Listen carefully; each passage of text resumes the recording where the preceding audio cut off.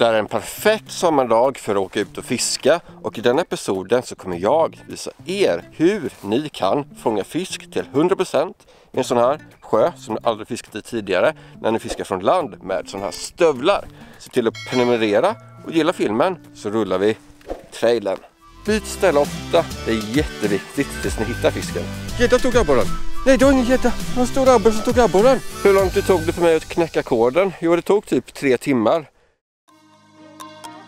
Under sommaren så är det väldigt många barn, typ alla, som får sommarlov. Och det är perfekt att åka ut och fiska så här en kväll. Det är också väldigt många turister som kommer till Sverige. Och när man fiskar så vill man ju fånga fisk, eller hur? Det vill jag i alla fall. Så jag kommer visa er hur enkelt det är att komma till sån här ny sjö. Detta är en liten mossgöl. Den heter faktiskt Norra Mossgölen. Så där bakom mig så har vi Södra Mossgölen. Och jag har valt denna sjön eftersom om man ser på Google Maps och söker så är det mycket näckrosor och sånt in till kanterna. Det är också mycket vass och det brukar vara riktigt tätt och enkelt att få fisk på sådana ställen. Så jag kommer fiska abborre, börja med det i alla fall. Kommer bara gå här längs med kanten för att göra det enkelt för alla som inte har tillgång till båt. Typ en turist som bara åker förbi. Eller ungdomar som har sommarlov. Kan ni bara ringa till era föräldrar och säga: Tjena mamma eller pappa, kan ni skjutsa upp till denna sjön så kan jag fiska där några timmar? Och då säger de givetvis: ja, såklart. Det ställer jag så gärna upp på. Och då kommer jag nu visa er vad ni ska ha med er, vad ni ska tänka och hur ni ska göra för att fånga fisk till 100%. Och när man fiskar sån här sjö från land med bara stövlar så vill man flytta på sig ofta och då vill man bära på så lite saker som möjligt. Så jag har bara med mig ett spö och en väska som jag har allting som jag behöver i. Spöet, det är sånt här, abborrespö eftersom jag ska fiska abborre från Favorite. Exet heter det. Med en sån här Daiwa Ballistic rulle. Sen väskan här så har jag beteslådor här, lättillgängligt.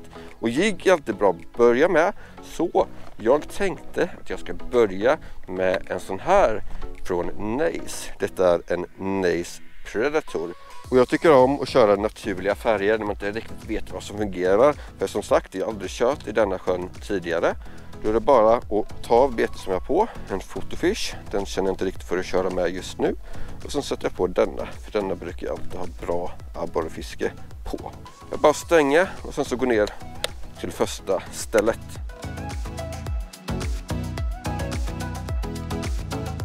Bryggor som den här som är bakom mig är alltid bra att börja fiska på. För då kan man kasta lite längre ut. Man kan också kasta jäms med vassen och jäms med näckrosorna. Så därför kommer jag börja där. Näckrosor här är perfekt. Vass här, perfekt att kasta jäms med. Och jag vet inte djupt det här, men sån här lite mossgöl brukar vara typ max 3 meter. Och därför har jag satt på en sån här 7 gram skalle. Då tar jag bara ett kast här, jäms med vassen. Och sen hoppas vi att det är någon abborre som är hemma.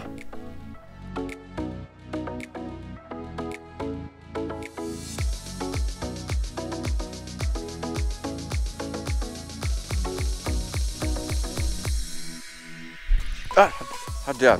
Ska vi se här om det är några skrapmärken på. Men det var i fall ett hugg. Nu så här på sommaren så tycker jag om att byta beten ganska ofta för att se vad de gillar. Jiggar kan ibland gå lite för sakta på sommaren. Så då kan en sån här Nace Blade Runner fungera perfekt. Och titta här hur fint den går i vattnet. Alltså, jag kastar av här lite snabbt igen med denna istället.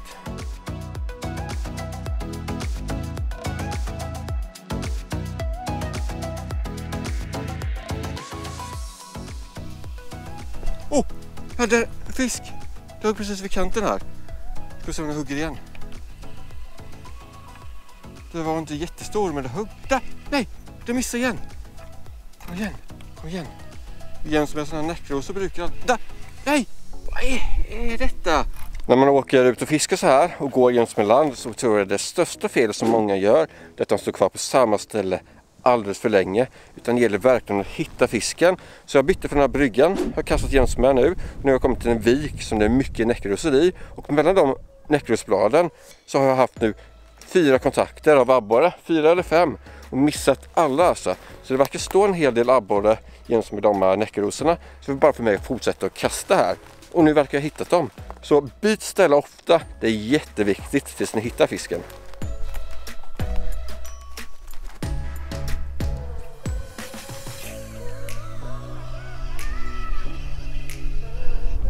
Där fick jag.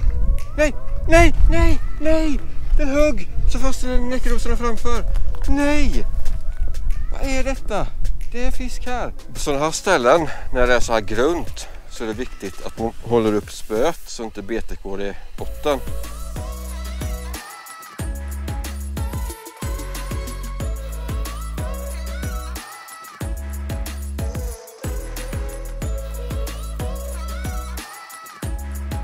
Alltså det har inte varit lätt fisk alls hittills. Jag har fiskat runt hela sjön. Jag började där, sen har jag gått hela vägen runt och sen har jag kommit hit till en udde, typ exakt där jag parkerade bilen. Jag tror det är dags för mig att downsiza. Det jag hittade och som jag tror mest på, det var en sån här Monkey Brute, en sån här prototyp som är det man jobbar på det nya betet som snart kommer. 5 gram nu istället för 7 som jag hade tidigare. Jag ska bara fiska här in till näckrosorna. Ska vi se om det kan leverera någonting här.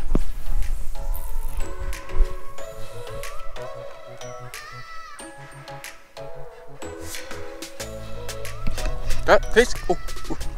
Den gädda. Det var på den här lilla jäkeln alltså. Jag visste att den skulle leverera första fisken för idag. Även om jag typ var ute efter abborre så var det kul med lite spratt där. Ska vi se, så jag tappar den. Ja, där släppte den. Typiskt. Det känns som jag håller på att äta upp det där jag sa i början om att jag skulle visa er att man får fångstgaranti. I och för sig så har jag fått en gädda, men det var inte riktigt det jag kom för, utan jag vill ha lite abborrar och lite fler fiskar än jag har fått redan. Men så är det ibland med fiske. Ibland så lyckas man och ibland så lyckas man inte. Varje gång vi är ute är det så att vi bara öser upp fisk, som en del verkar tro, utan det kan vara svårt för oss också som fiskar mycket och som är vana.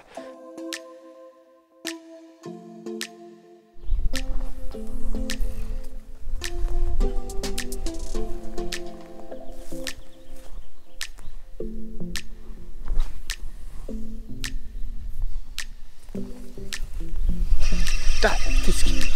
Oj, den var inte stor. Men det är först abborren för idag. Shit, den bara flög upp. Sjö nummer 2. Titta vad liten den är. Liten och söt. Riktigt söt. Inget monster, men ändå. Det är en liten fisk. Första abborren för idag. Nu har jag som sagt bytt sjö till södra istället. Och sen så tog jag vet inte, kan jag fiska till 3 minuter. Och sen fick jag denna, så det är lovande. Hej då! Hoppas att det är fler fiskar där. Och som sagt någon lite större. Men jag tror det var första kastet efter jag bytt ställe här. Körde lite där först. Så kom jag hit. Där! Jag har den. Titta, de är. Jag har hittat dem.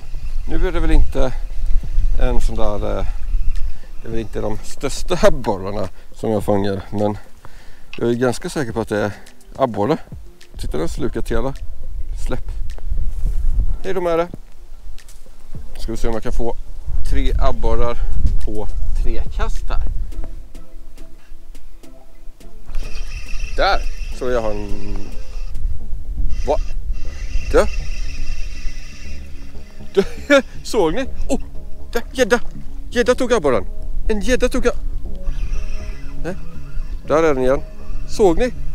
En gädda tog abborren när jag fightade in den. Den här abborren var lite bättre.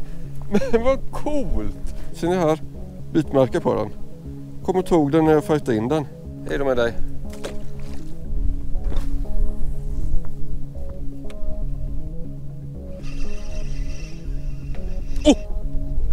Där!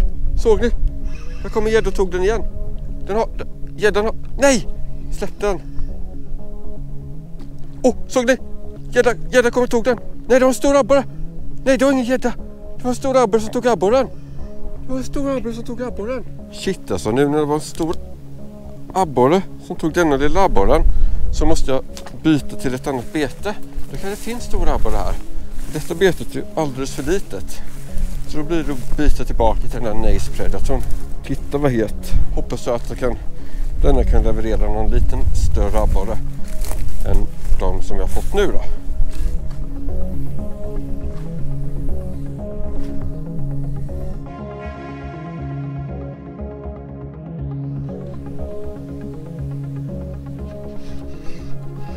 Där. Jag har en liten... Den är lite bättre.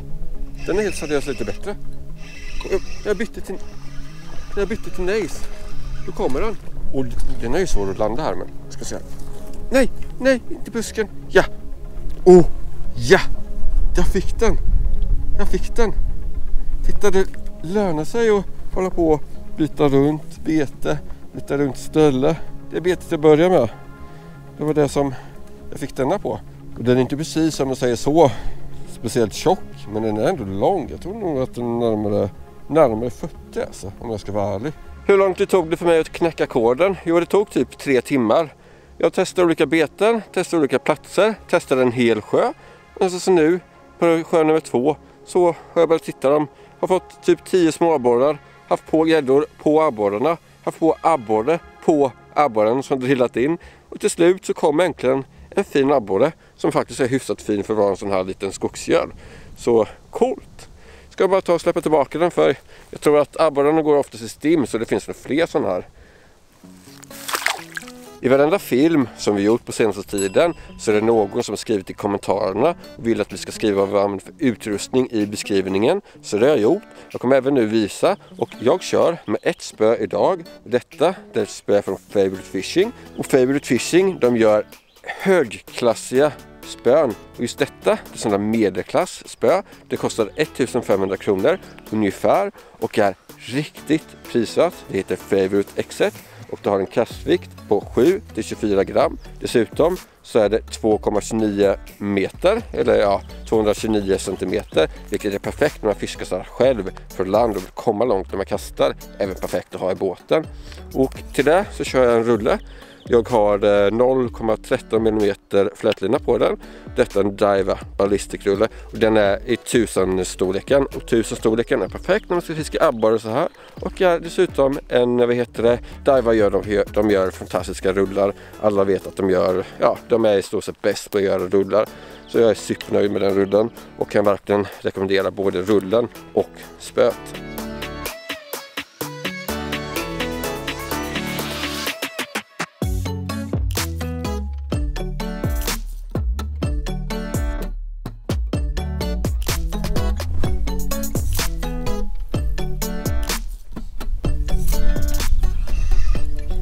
Där! Jag tror det är en gädda om jag ska vara ärlig. Annars är det en jättefin abborre. Var kommer den? Ska bara se. Vad fin den var! Den var jättefin. Alltså inte stor fin, men den var fin i färgerna. Kom igen! Ja, jag har den. Titta vilka fina färger den har. Den är helt gul på magen. Riktig mossgädda. Titta här. Helt gul. Nice predator. Jag kan leverera till större fisk än den där monkey brute, men får den gå tillbaka snabbt här. Hej då med det. Var än i hela Sverige som man befinner sig har man nära till sådana här smågölar eller småpölar som den eller som den, förutom i 2 områden. Och det är Skåne och Uppsala. Där finns inte alls så mycket sjöar. Men resten av Sverige så är det helt proppfullt med sådana här sjöar som typ ingen fiskar i. Och det är faktiskt riktigt häftigt. Just de här sjöarna, de ingår i Eksjö fiskeklubb. Om man är medlem i Eksjö fiskeklubb så får man fiska här gratis.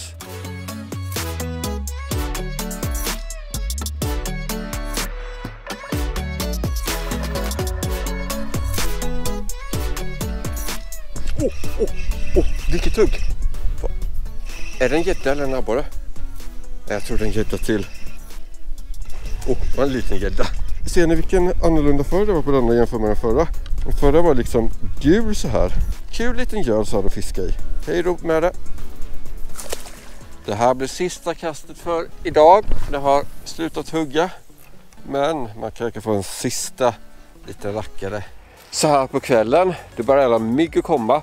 Så jag signar ut. Detta var slutet. Och jag hoppas att ni har lärt er någonting. Om ni gjorde det så trycka på gilla-knappen. Och sen så har ni sett hur enkelt det är. Bara åka ut så här. Ta någon random skogsgöl eller skogssjö. Och sen så utforska, testa, gå runt. Och sen så helt plötsligt så hittar ni en fläktad som håller bra med fisk. Och sen så har ni bra fiske. Så ha det så bra alla storfiskare. Glöm inte prenumerera och gilla. Och följ oss, mig, kanal gratis på Instagram. Länkar finns i beskrivningen. Tja!